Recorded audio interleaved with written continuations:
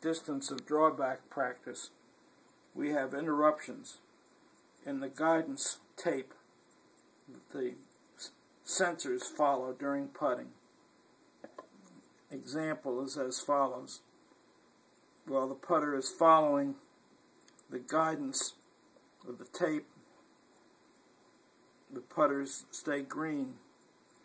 When the drawback for 10 feet is reached, but you're on the correct drawback, both diodes are red, which indicates that's the length of the drawback needed, and this is just arbitrary for demonstration purposes.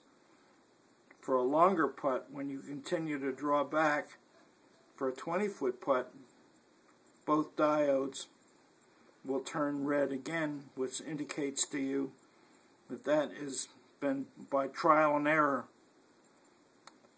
the approximate distance that you can learn by habitually putting to that drawback, the desirable length for the 20-foot putt. So from that point, then you return to putt the ball, and the diodes